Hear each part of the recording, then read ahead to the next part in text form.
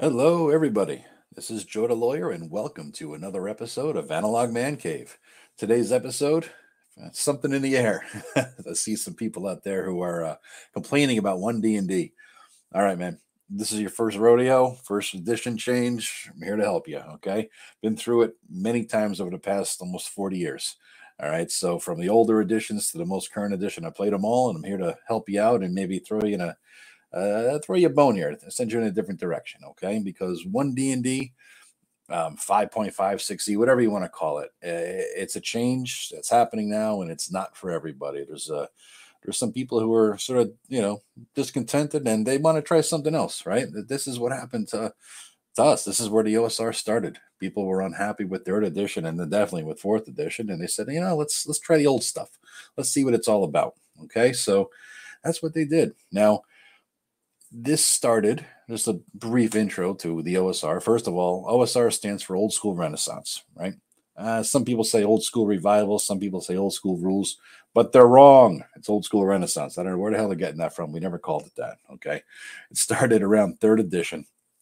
I think the early days was third edition. People were sort of discontented. That was the origin of it. Now there was always some message boards, right? Remember those things, message boards like EN World or N World is right now. There were always some message boards dedicated to old school games like Dragon's Foot, ODD 74. They were always talking about the old school games, and people were still playing the old school games, right? So what happened was when third edition came around, some people weren't pleased with it, and sort of near the end, especially as it got more and more splat books and whatnot, and then fourth edition, oh god no.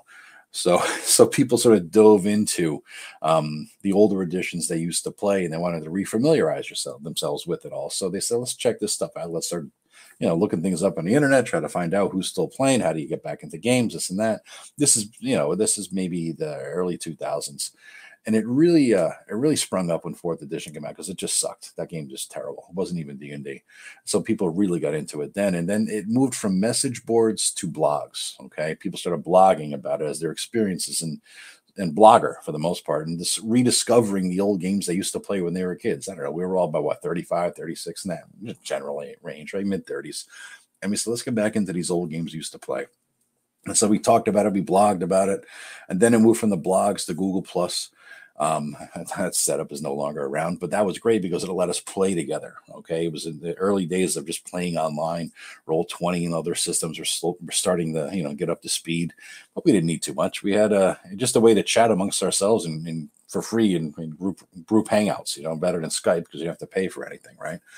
And so it was just a fun place to congregate and talk about things. Now, Matt Finch is the guy. I call him the godfather of the OSR. This guy, he's awesome. All right. He created something called Osric, right? Because he says, let's test this thing out. Let's test out what we can possibly do with the open gaming license. Can we clone an older edition game? Can we put out, let's say, a D&D, right? And so, I think Stuart Marshall put out something called Osric. It's a game that cloned AD&D, Old School Rules Index Compendium or something like that, right?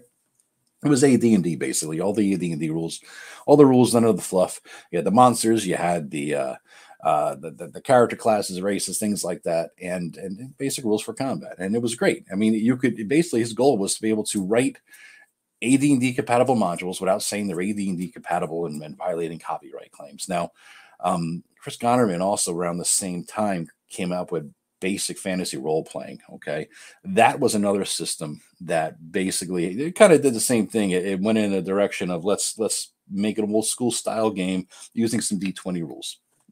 Castles and Crusades started to do the same thing around that time. All right, the Troll Lord guys, they're fantastic guys, really cool dudes. They started doing the same thing with their Castles and Crusade systems. So there was a few systems out there sort of, popping around. And then before you knew it, you had a lot of clones. Okay. But jumping back to Matt Finch, all right, he put out something. This is the best intro I could possibly give you to what the old school Renaissance is. And he wrote this thing. It's called a quick primer for old school gaming, right? I highly recommend you guys go get this. This is the way to get started with old school gaming. It's the best way. Matt Finch, Swords and Wizardry.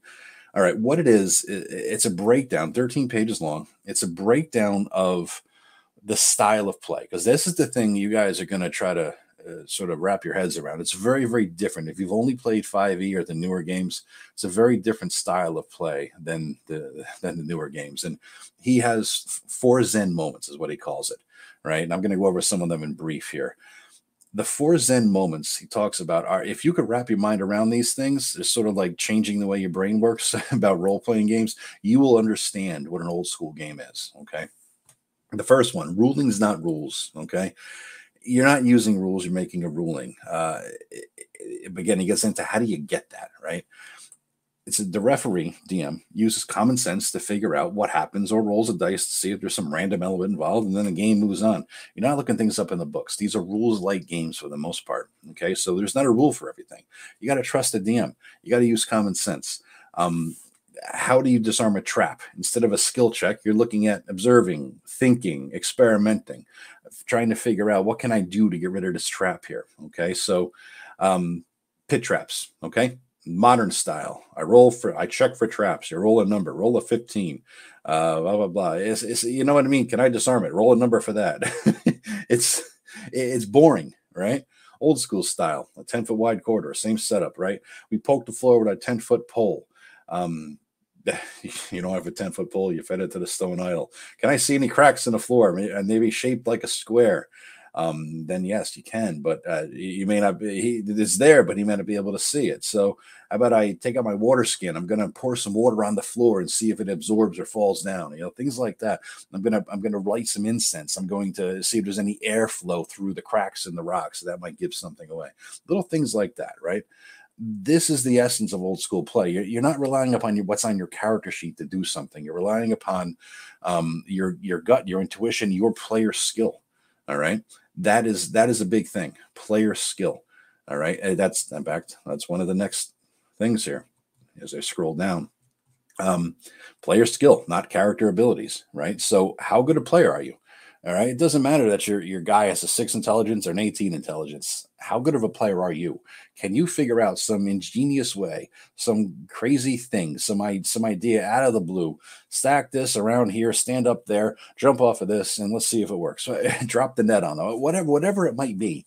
Figure something out. Think outside the box, right? Don't look at your character sheet. The biggest indicator of an old school player versus a new school player is when there's a situation comes up, and you see this in conventions or anything else all the time. Situation comes up as to, okay, here it is. This is the thing in front of you. What are you going to do? New school players start pouring through the character sheets looking for if they have a skill, ability, or gadget that gets them there. Old school players will just figure it out, right? Because it's a simple character sheet. There ain't much there. You're not going to have too much on it, okay? So again, player skill, not character abilities. Think outside the box. The third Zen moment. You're a hero. You're not a superhero, okay? You're not invincible. You're Batman. You're not Superman. In fact, you're more like Robin. You're not even Batman yet. And at first level, you're a peon. You're a craphead. You're nothing. You can't do much. You can't. Basically, you're not more powerful than the average dude. You're not more powerful than you are in real life. You're not smarter. You're not better looking. It's what you can think about, what you can figure out. All right. You're not going to start at first level and get to 5th level within 3 sessions, like 5th edition does for you. You're not going to accumulate abilities and skills and all this stuff to make you really, really awesome and powerful. Okay. And then the biggest thing I think that he talks about is forget game balance.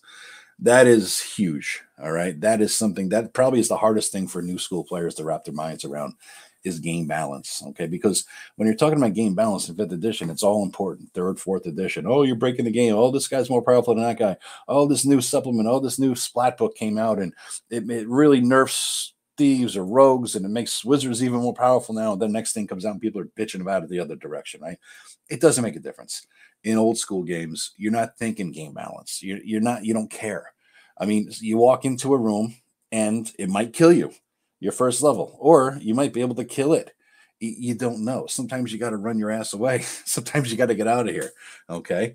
The rules aren't fragile and the game doesn't collapse if somebody makes a little mistake. If one character is more powerful than the others and if a counter is too hard, that's it. Sometimes the ref makes a bad call. They aren't tragedies. Don't let it screw the whole game up for you. Okay. You need to not get so damn attached to your character, because in old school games, you could roll up a new one in 5 minutes flat. Don't get so attached to your characters. Some people, the old legend was they didn't even name their characters till they got their 5th or 6th level because it didn't make a damn bit of difference. But it's taken to a bit of an extreme. Okay. Now here he has some tips for players, and he also has some tips for the game master. Okay. It's excellent. It's an excellent supplement. All right. I would highly recommend this. Highly recommend this. This is a great way to get started. The other thing is to go back and look at some old school blogs. Start with Tankar's Tavern, tankarstavern.com.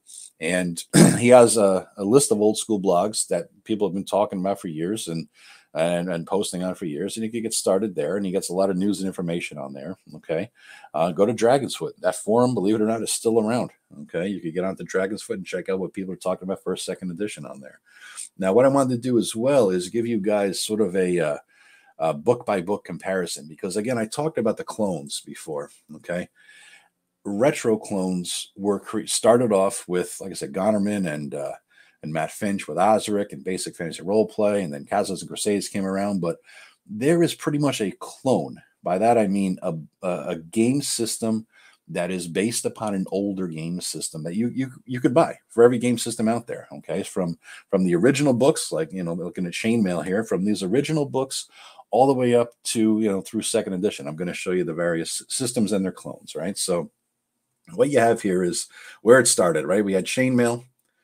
And we had fantastic miniatures rules, which of course led us over to the D&D.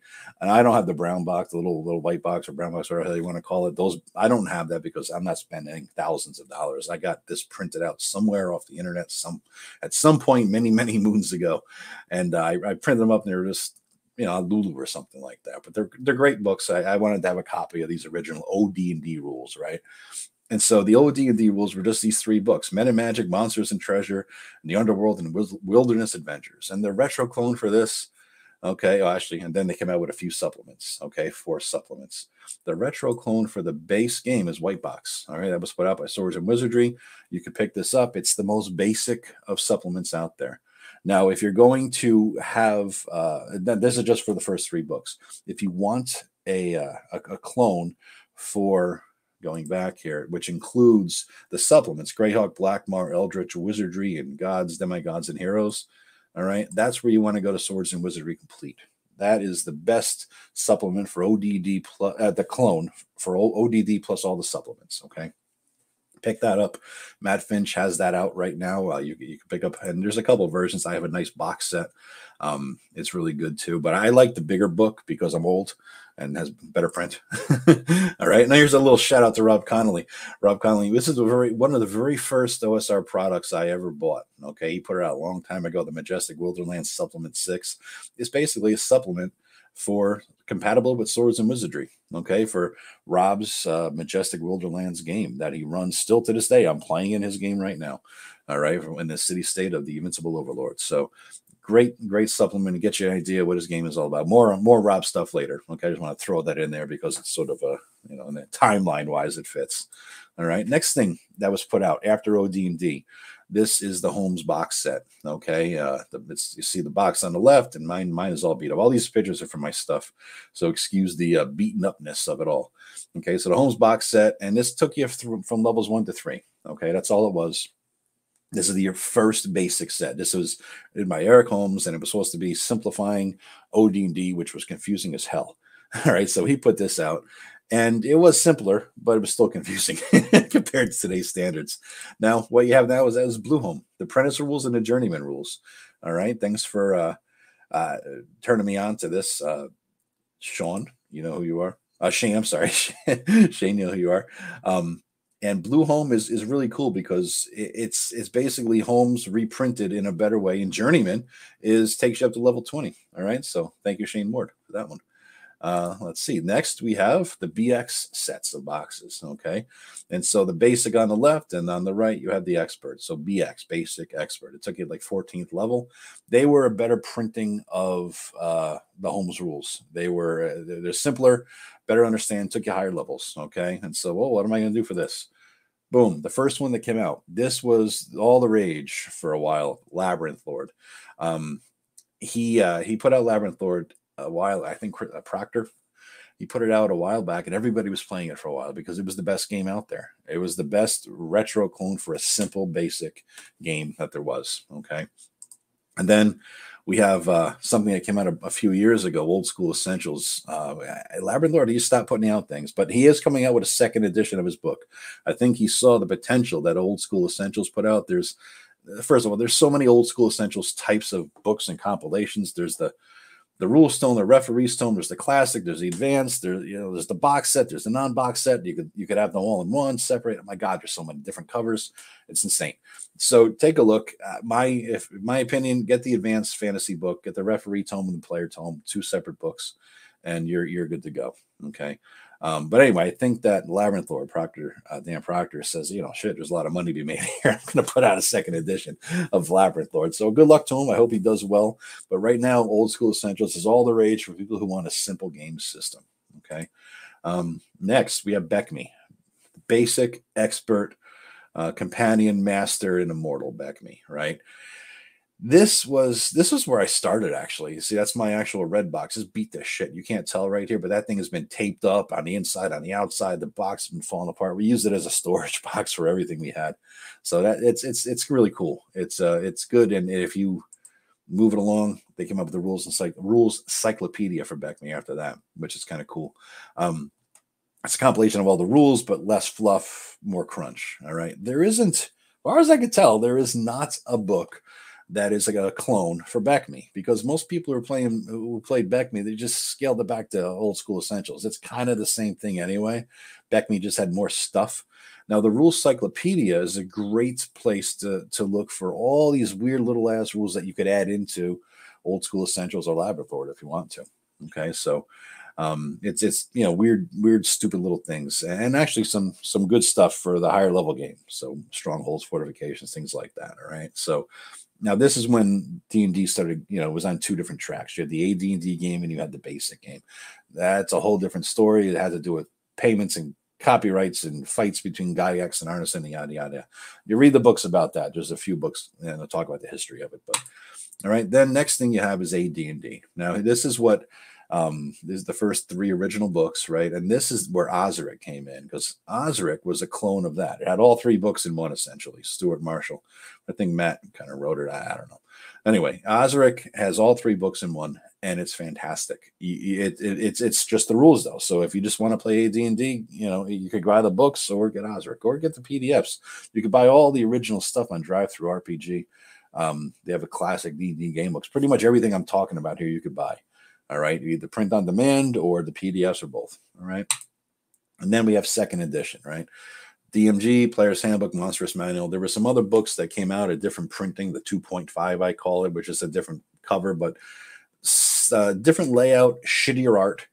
All right, in my opinion, the newer ones, they're all black covers and this and that. But here's what you want to avoid. See that Monstrous Manual? Buy that if you're going to get that. Don't get this piece of shit. All right, the Monstrous Compendium. This was some idiot's idea. They're going to say, hey, let's get a 3-ring binder. That way people could, we could put out supplements of various monsters, like the Monsters of Greyhawk, the Monsters of Forgotten Realms, the Monsters of Krynn, and people would just cram it in their Monstrous Compendium binder. What a goddamn mistake. The pages fell out. The binder was shit. Look, like everything's falling apart. It was a goddamn mess. It's crap. And then if you're OCD like me, right, everything was printed on 2 sides. You had Bane Guard on one side and I don't know what is something else on the other side. But if you had a piece of paper from the Forgotten Realms Compendium, it broke your alphabetical order. Drove me nuts. You don't want to do that. All right, so it's crap. Buy the Monstrous Compendium. And here's some of the like the Greyhawk Adventures Appendix, and you have to stick them all in, and then it's all screwed up. Oh God, it drove me nuts. Everybody hated them. I don't know anybody who liked those things. Maybe Rob did. Rob Connolly. He likes things I don't like. Lord of the Rings does suck, Rob. The new Lord of the Rings series. I'm sorry, it does. Anyway, moving along. For Golden Glory is a 2E clone. All right, so it's a decent thing. It's a decent book. I use it because I'm going to start up a 2E campaign. That's going to be a lot of my videos coming up soon as I wrap up my 5E game and kick into high gear on this 2E campaign in about a month or so. I'm going to be talking a lot about that. Okay, I've been in overdrive on both things, on both finishing one up and setting up the other. So once I get into it, you guys are going to see a lot more content on the 2E thing. Okay, now moving along. Now here's the basic fantasy role play, Scotterman's book. All right. So you can pick that up. This is the 3rd edition of it. And Gaiman also put out another book called Iron Falcon. This is basically a more it's closer to the BX rule set, right? It's just basic classic fantasy role playing, really good. And there's a lot of supplements. You can pick them up online, Amazon or wherever, and they're cheap. His stuff is so, by that I mean inexpensive, good quality but inexpensive. All right. Here's some Cosmos and Crusade stuff. That's the first one I ever bought, is on the right. They've done some a lot of revisions, and I think they're what, the 8th or 9th edition now. The newest one is on the left. I've recently over during the plague times, instead of hitting the bars, I was buying a lot of RPG stuff, and I really invested a lot in the CNC stuff. They're really good stuff. Troll Lords are some of the coolest guys in the industry. Buy stuff from them if you can, support them. Okay. Now, here's the second wave of the OSR. Okay. Once we got past the clones, all right, this lunatic named James Ratchie says, yeah, I'm going to do something different. I'm going to take these clones. I'm going to take the base, Labyrinth Lord or whatever it was. And he says, I'm going to go crazy with this shit. I'm going to go heavy metal, punk rock, hardcore, grindhouse style RPG, horror, weird fantasy stuff, right? So he says, he says to me, I remember this still this day. He says, I'm going to make my own RPG. I'm like, what? Why? What are you gonna do that for? You got your own. You got everything out here. I'm gonna make my own because he's Reggie. So he says. So he comes up with Lamentations of the Flame Princess, which is the name of an old heavy metal zine he used to have, I guess, right? And I think he might have had a crush on a redhead girl at some point, like Charlie Brown, right? So he came up with the deluxe edition on the right first, and then the Grindhouse edition, a more brutal version. Some minor edits, things like that, but he took it in a different direction. I still think he was the first. I think he was the first to do this, to really take it somewhere else. He went from the clone movement into something using the clones, and this is what I call stage 2 of the OSR. He just used the clones and made something out of them that was new. Okay, so he just changed the face of the OSR back then. Okay, when he came out with this, other people followed suit. Adventure Conqueror King, Alexander Makris, Tavis Allison, Greg Tito. Another system just like that, okay? A different style. Astonishing Swordsman and Sorcerers of Hyperborea. Now, the first edition of this was two different player's handbook and a ref, I think, and they were spiral bound in a box set. This is the second edition. A third edition just came out, and Jeff, I can't wait to see mine. I bought the really cool leather binding, nice foil thing one, and that was on special order, so it's finally coming in. I should have it within a couple of weeks, but everybody else has their third edition out already. So you could pick up the third edition probably off his website. I think it's hyperborea.tv. All right, so I can't wait to see mine. It's a really cool book. It's basically, if you take D&D, right, and take out the Tolkien and the hyper focus on Conan and some little Cthulhu elements in there, and all R.E. Howard kind of style, basically, and Clark Ashton Smith and all the Lovecraft stuff. That's what he did. All right, so you're not looking at hobbits. You're looking at more Conan, and look at the art. I mean, this is just really cool. He keeps this style throughout even the third edition as well. All right, Dungeon Crawl Classics. This was big. This is everybody saying, I'm gonna do what Raji did. I'm going to make my own RPG based on the clones and take it in a different direction. This is Gonzo. This is, Dungeon Crawl Classics has the same sort of Gonzo feel, craziness, and the rules support that. Okay, even has crazy ass dice. I was criticizing him when he came out with this because he put out a rule system that uses weird dice that weren't the standard, that we get in the standard dice array. It was like D7s, D5s. I don't know. I'm like, Jesus, man, don't put out the system without the dice. But he did, and we figured it out, and now the dice are out. So good for him. He's making money, and I'm glad. Goodman. So he did a good job. All right, Joe Block. I'm going to focus a little bit on his stuff because everything that Joe Block puts out is good. Okay, from BRW Games. He decided, I'm going to take this in a different direction. I'm going to put out the second edition version of AD&D that Gygax always talked about. He scoured the internet for everything Gygax ever said about second edition, what his goal was for second edition, because Gygax got canned before second edition came out from his own company, believe it or not. And so Joe says, I'm going to put out what I think he would have put out. Boom, Adventures Dark and Deep. So there's the 3 base books. Now, if you don't want to buy his system, what you can do is, you can't see it here, but they have that orange cool spine from AD&D. The Book of Lost Beast, that's all the new monsters, and the Book of Lost Lore, that's all his new classes and spells and everything else. So if you want to just take the stuff that he did that's new and different, and add it to your AD&D first or second edition game, buy these books, The Book of Lost Lore, Book of Lost Beasts, okay? And this is one I just bought. He just finished this Kickstarter, Swords of Cthulhu. That's a great book. Everything about it is good, and I'm going to use it in my 2-week campaign to screw with my players hardcore. All right. And here's another thing I just wanted to throw out there. Again, all these books have an orange spine, all of Joe Block's books there. And so does this. Raphael Chandler put this out early in the OSR days. Evolve the Griffins and Grottos, EGG, like E. Gary Gygax, Tyrannic Tome. Tyrannic Tome is a book of monsters that are cool, imaginative, excellent, excellent book. I really like this book. Okay.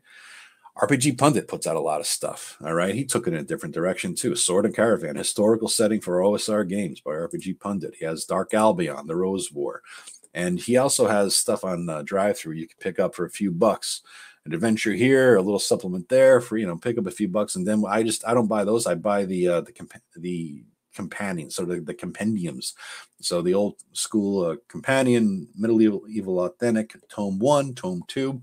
All the stuff for old school games. All right. He also has a Gonzo line. I think a Dark Sun Gonzo. I think something like that. Not my style. Not into it. But I can tell you, pretty much everything he puts out is excellent. All right. Lion and Dragon, medieval, authentic OSR role playing. Now Rob Conley again, the Majestic Fantasy RPG, the basic rules. Now Rob is hard at work putting out his own game, setting, monster book, everything. You're going to see I don't know when it's coming. I'm actually editing his stuff, so I just spent a lot of time this weekend editing his player's handbook. He's going to have a DMG, a Monster Manual, a setting book, I believe. So look for that coming out. It's going to be really good. It's everything that he's ever blogs about on his Bat and Attic blog. It's all comes together from his 40+ year campaign that he's been running. So look for that coming up. Okay. I don't know when, maybe next year. Greg Christopher, Ambition and Avarice. Okay. He put that out. Again, this is one of those things where this is the second edition, Ambition and Avarice 2. He put out one a few years ago. And, you put some out, you learn some more, you expand it, you grow. It's a really good system. He ran us through this for, I don't know, several months, a campaign. It was fun. It's a great system. And the good thing about all these books is that you get them, you look through them, and you can pick and choose whatever you want, right? You like this table here, you like this chart there, use it, man. That's all it is. Again, game balance, screw it. Doesn't matter. Pick it up, all right? For Coin and Blood, this is another thing. This is Alan Barr put out this book, and this is basically for Coin and Blood, an old school fantasy game with a twist, grimdark. All right, so you picture old school essentials plus grimdark. That's Coin and Blood. So you're taking it in a different direction. Okay, all right. Now we're getting into a few things that I think are just noteworthy. I was pulling all these things off my shelf, taking pictures on my drawing table there, and I'm like, I want to highlight a few cool things. Matt Finch put out this tome of adventure design. You guys, in the back of the AD&D Gygax's DM guide, he has a lot of tables and charts, room decorations, things you'll find in an alchemist lab, things like that. Matt Finch took that, added some steroids and crack to it, and wrote this massive tome of everything you could ever want. This is for DM prep ahead of the game. This is where you're writing your module. You're running out of ideas. You want some inspiration. You pull this out. It's really, really good. Everybody in the OSR is familiar and uses this, I think. And Finch just put out a 3rd edition of it. He just kickstarted it. Can't wait to get it. All right. I backed it. I got the PDF, and I can't wait for this thing to come in the mail. It's a beast of a tome. All right. And again, Tome of Horrors. There's other things out there. There was famously back in the day, in the 3rd edition, everybody was putting out things for 3rd edition, and monster manuals are out galore. So they put out this Tome of Horrors 1, 2, and 3. And, they put it out for 3rd edition, but this Tome of Horrors Complete is all 3 editions, all the monsters brought together in one book for old school versions. All right. Now, here's one thing to think about, guys, is when you're looking at monsters in old school games, you don't care about balance, especially with that. Like, you look at ghouls, Matt, you may have a type of ghoul in here that's more powerful than the standard ghoul in AD&D. Who gives a crap? Nobody cares. All right. Everybody should be on alert that there's the encounters that will not be balanced. You will not, they will not be fair necessarily. Be prepared to run. You may have to negotiate or bargain or haggle. You might die. So play it cool. There's no expectation of it's going to work. Now, anybody worth the salt in the old school could take any monster, 5th edition or any edition, and scale it back to an old school game on the fly, and probably vice versa, right? We're used to doing that stuff. We've been doing it enough to know that the balance won't matter as much, and therefore, I'm just going to make this fun. I'm gonna bring a monster down, even though it's maybe a higher, what do you call, CR and 5e. It doesn't make a difference. So you could steal all these monsters from all these things and just throw them in. Okay. Dungeon Alphabet. This is another awesome book that came out. This is, I think Goodman put this out. This is the 3rd edition. Michael Curtis wrote this, and it's A. Let's see. A is for apples. B is J is for Jacks. Apple Jacks. Blah blah blah. But he basically has every letter of the alphabet. Like C is for cults, I think it was, and then F is for fountains, and there's like 20 or 50 or whatever different characteristics of fountains, right? That's what you're dealing with here. So you have basically an alphabetical listing of one thing, and then different characteristics you could use for each thing. All right, and it's really cool to have. It's like random tables of cool stuff. All right, and then there's a version for Cthulhu. Right? He just came out with, which is really good too. I'm going to have the Cthulhu element in my 2nd edition game, so I'm going to make use of that as well. Here's something I backed recently, a Kickstarter, Bestial Ecosystems by Courtney Campbell, I believe. And it's just nice. You look at this book and it's like a dryad, things that are known, rumors about them, just cool stuff that you could drop as a, not everybody knows everything about these things. And what they do know, if they read the monster manual, you just change it up, right? And here's a bunch of different stuff that may or may not be true. There's different, you kill a dryad, if you kill an owlbear, what do they drop? What is their loot? Not I'm talking about gold and gems and magic items. I'm talking about off their body. Right? What would the claws of an owlbear be worth to an alchemist? What he might be able to use that for? What the sage may want a feather of a cockatrice in order to write a certain kind of spell or something like that, right? It's like all these sorts of things in there that are just neat stuff, right? There's other things, knock magazines, right? An old school gaming bric-a-brac. You guys think about Reader's Digest? Oh, well, if you're as old as me, you know what they are. If you're not as old as me, you don't know what the hell it is. Just things, basically a big, thick magazine with tons of articles about interesting stuff. I call it shiterial, reading material for when you're taking a shit, right? So Knock magazine is the epitome of that. All right, cool covers, like here, compelling arena fights.